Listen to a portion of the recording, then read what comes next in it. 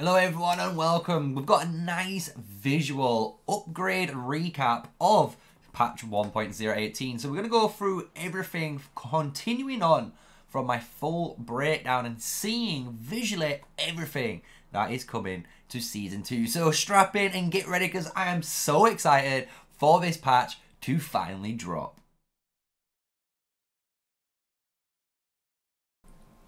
Hello, yes, smash a like, comment and subscribe to the channel for more daily official Call of Dragons content with me, MrSneakyy, an official Call of Dragons content creator. And with all that intro out of the way, let's go into the recap because you guys know we went through a nice full in-depth upgrade on 1.018. There will be an info card just located somewhere above us here, and that will lead you to the full big round down. But this is a little bit more of a quick update, you know, quick summary of that patch for people that want to see a bit more information, because in that they did post a little bit later on a visual patch update, which is a lot better than the patch updates that we was able to look at. So when we go into the Icebound update, we're going to go straight into the point one, which is the War Pet system. The War Pet system looks amazing in this game. So the way it appears to be is that in the new zone in Season 2, which is the map Belleron, where the new Belleron faction of dwarves are going to be residing, you are going to be tasked with capturing these war pets. And these war pets are almost, I would say, similar to almost Pokemon, guys. I'm just saying, it's a little bit like a Pokemon. You might be sat there like, you know. You sure about But that? with that, you know, you get the fact that you just get Pokemon. And these Pokemon, though, literally, when you read along this area now with me, you're going to see why you get that Pokemon vibe, because you're going to be able to rename these war pets to whatever you want. You're going to be able to like pet them and like talk to them. You're going to be able to feed them. And then on top of that, they're going to be fighting alongside your army. So we know from the patch notes, they said that these were going to help you fight against the darkness. So I don't know if this is only going to be a PvE exclusive content, so it won't be a pay-to-win structure, or will these war pets as well give you some buffs in the open field? We still don't know that until they give us either the patch in a few days or when it, you know, maybe a new announcement goes live. So it's a really good little tip here. If you guys want to check it out again, you can find this on the Discord and you can go through all of the information below. There is more to do with what we've already gone over in the patch rundown. So if you want, again, you can just go back to the beginning and check that info card out.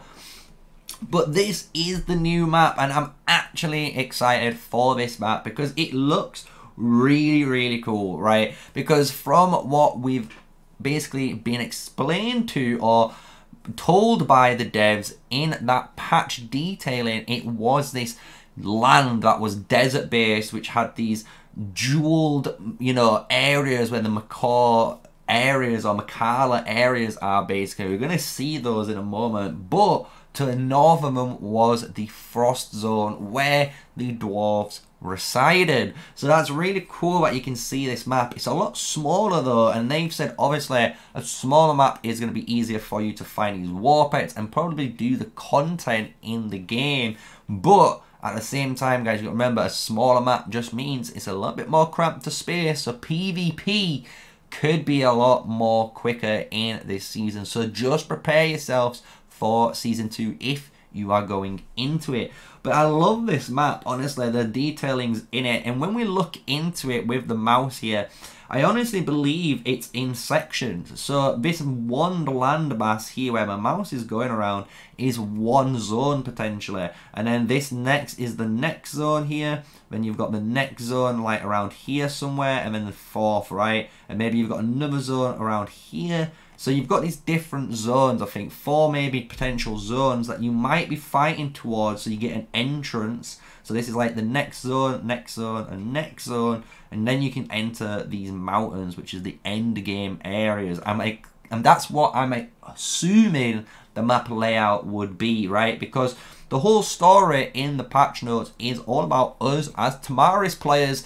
the Tamarians, going into Belleron and actually trying to create a friendship with the Dwarven clan. So it is very exciting because, again, when you go into the future, potentially we might get a 4th new faction to the game, which is some dwarf boys. And I'm just saying, if I can turn into a dwarf faction, I'm probably going to go it. I'm not going to lie, guys. I love Dwarven aesthetics. So we'll soon see what the future will bring in that. But as they said in the patch notes, 2 new Behemoths, and we get an image leak of them here, the 2 new Behemoths, and they look amazing, guys. The Frost Giant, I love how the Frost Giant has almost that dwarven feel to it because it has that armor, so it's almost like a very old giant that has maybe gone through some really long dwarven wars and it's just idling around now, aimlessly fighting, right? And then you've got the Frost Dragon, and that Frost Dragon looks really cool. I hope it's got some really sick abilities, but again, we will see these in action when hopefully we get closer to the season or when we enter season 2. So a load more, obviously, leaks there. I hope you guys are getting pumped as I am, because I'm getting so hyped about this. But here we get the new information about, again, the heroes that are coming. You can read all of this. You can pause the video here if you really want to. But in the infograph, we're going to go into the new heroes and then afterwards the artifacts. And the artifacts I was actually wrong about, guys. I was wrong. Yes, finally I was wrong about something. And that was because I misinterpreted the information. But here we go. We've got the Theodore, which is cavalry, garrison, and skill. I did guess him to be a cavalry garrison hero, but maybe on the tank side instead of skill. So it's cool that we've got a really powerful garrison hero here, potentially for the cavalry players. And then you've got Forendil. Forendil, cavalry, PvP control. Honestly, guys, he's got 3 of the best. He's got 2 of the best trees in the game, PvP and control. So this hero will be fantastic. I can already imagine. So it's just down to now what skills these 2 heroes are going to bring to the table. All we know maybe from Theodore is that he could break potentially shields and do some sort of armor penetration or something in that regard. And Forendil says he can transform from his current look into a bird. So potentially he might, when he goes into a skill form, potentially change from a human into some sort of spring eagle and get a massive amount of stats. So who knows what the future will bring for the game. So can't wait for it. And the reason why I'm actually deep diving into these heroes and giving you maybe really crazy and ludicrous ideas is because of the new artifact. The new artifact is Oath of Stormpeak, cavalry, PvP, and tank. And I was wrong. I was wrong here, guys. I thought this was going to be the sword of Theodore. But as you can clearly see here from the pure aesthetics here, this sort of like pendant almost is the pendant I believe Forendil has, or someone has, right? So it's nothing to do with Theodore.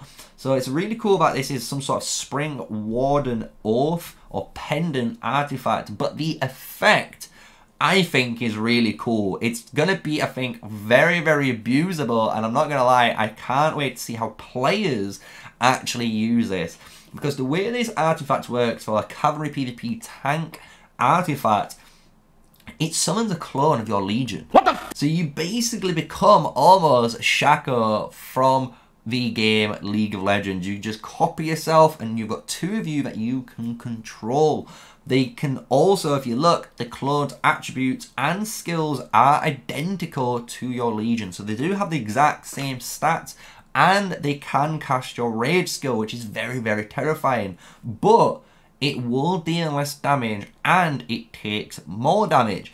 So the clone legion, as you can see, damage dealt is minus 90%. It's only doing basically 10% more damage than you are. But the way I think it's really powerful is that the fact that clone legion damage taken is plus 1600%. So you've got basically almost like a 600% upgrade on that from the amount of damage it's going to take. So we're going to have to see in game, honestly, how much this number matters. Because if this number is low enough, this big clone could do some crazy things. Because imagine, guys, you don't need a really powerful skill damage ability to use this effect. What about if you use someone like Indis? What if you use someone like, you know, a hero that has a AoE debuff in the future for the heroes? So I honestly feel like this is going to be the future for the game. So just be aware of what this could potentially bring in PvP and keep your creativity open-minded. So when we go to the ending areas of this patch, which I do like, is just showcasing a couple of the new wonders, and I like what they've done. Castle Frostforge does not look anything like Ironforge from World of Warcraft, and that was the big thing I was worried about, the fact that they've got these dwarves in the frozen, you know, mountains with their city, which is called Frostforge, which is the exact very similar name to World of Warcraft's Ironforge, but this looks beautiful. I love the fact that you can see how it's been beautifully incorporated into the mountain here. So I can't wait to see this in the game. And there's Mikala's Market. So that was the place I was trying to remember from the beginning. So this is going to be in the desert where they said there was rich, massive jewels and nice, clean sandstone cliffs. And you can see this in this little quick preview of two of the wonders that you're going to be able to claim for hopefully some new rewards in the future. So I hope you guys love that nice little recap of the whole update on 1.018. At the bottom is the little bit of extra. You can again pause it here, read up on that while we do finish up the video. So thank you for watching, and if you've not watched the previous video, I will try and put the link in the description below, as well as the info card was at the beginning of the video, so you can click that and I run down every single point in all of these different improvements, as well as the events increase, as well as different choices in the PC improvements, and even the fact that like different adjustments for rank 3 units in alliances and stuff like that. So you can still see a load of things that are going to be implemented in the game that I do discuss a little more in depth. But with all that, without going too crazy, smash a like, comment, and subscribe if you've enjoyed today's video. I hope you have. We've gone over 1.018 in a beautiful recap that the devs have reposted a little bit later on from the news that we all got in-game and through the Discord server. So I hope you guys are looking forward to Season 2 in the Icebound Earth with me. I'm going to be live streaming it when this goes live, so I hope you guys tune into the channel to watch that live stream with me and get a first look, first impression, and with me all together. So thank you for watching, and I hopefully see you in the next video.